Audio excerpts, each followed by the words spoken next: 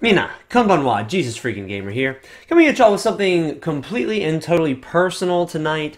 Has nothing to do with, well, it has something to do with the Bible. I do have a Bible verse prepared and everything, but it's very, very personal. Something happened today, so I was like, you know what? This is me going through, this is a very, I consider this a very minor rough time because, you know, I'm not going to be kicked out of my house. I'm not going to be, you know, lose a limb or die or anything like that.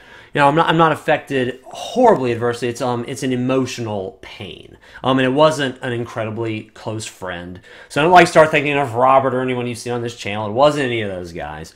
But there was an acquaintance that I was doing some work with, and I got a little bit offended with that person, and it wasn't very pleasant, and they got angry, and then because they got angry, I got angry. So today I've been in a little bit of a tussle. I don't even know if that's the right word. Whatever. So I was like, okay, what's the proper response to this? You know, this person's being irritating, and I don't like what they're doing. They have a bad attitude. They've gotten on my nerves. They've offended me. You know, what should I do? And so instead of cussing them out and calling them out and sending some, you know, nasty message their way, I decided, to be completely honest, I decided to cuss them out before the Lord. I might as well be completely honest with you guys. There's no reason not to be. And if I'm going to help anybody in a similar situation, even if I'm not doing it right, I need to tell you what I did. And then if I'm doing something wrong, you can let me know in the comments down below. Cussed them out before the Lord, let them know I was not happy with them. And I then purposed in my heart to forgive them. Good old Matthew chapter 5. You've heard it preached a few times, so let me talk about it while I'm in the middle of it.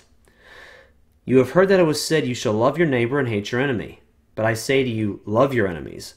Bless those who curse you. Do good to those who hate you. And pray for those who spitefully use you and persecute you. And so that's what I'm trying to do. I did cuss them out before the Lord, but I'm not spreading word about them to my friends, trying to justify myself before my friends. I am not, and I'm also not telling my friends what happened in the form of a prayer request, using a prayer request as an excuse to talk about how bad this person is and how badly they need Jesus and how badly they're in sin. No. I'm not going to do that. I'm going to pray on my own. I'm going to pray in my own words, in my own prayer closet before the Lord. No, I'm not going to let you guys know who it is. It's not important. I told you it's not anyone you've seen on this channel, so I don't think there's anything between me and Robbie or me and Seth, because it's not that. Everything's cool with those guys.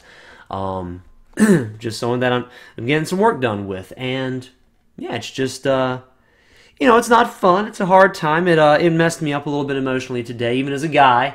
I have emotions. I care about stuff. I care about people.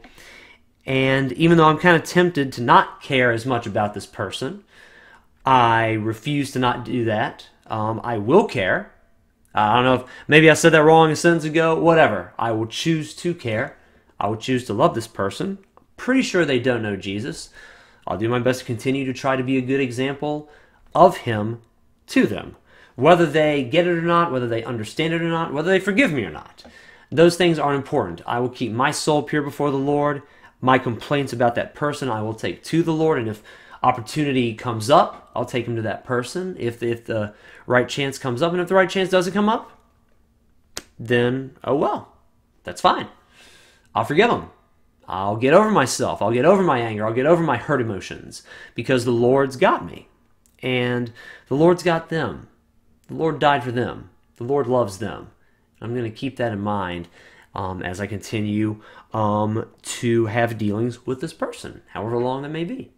So yeah, that's it, guys. I wanted to give y'all a real-life analogy of what's going on, of what it means to love your enemies and to love your neighbor. And honestly, I also wanted to give myself a video to remind myself what I should be doing, to keep myself accountable.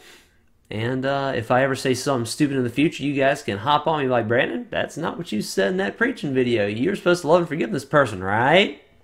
Because I should. That's exactly what I should do. Guys, thank you very much for watching this video. I love you, and God bless.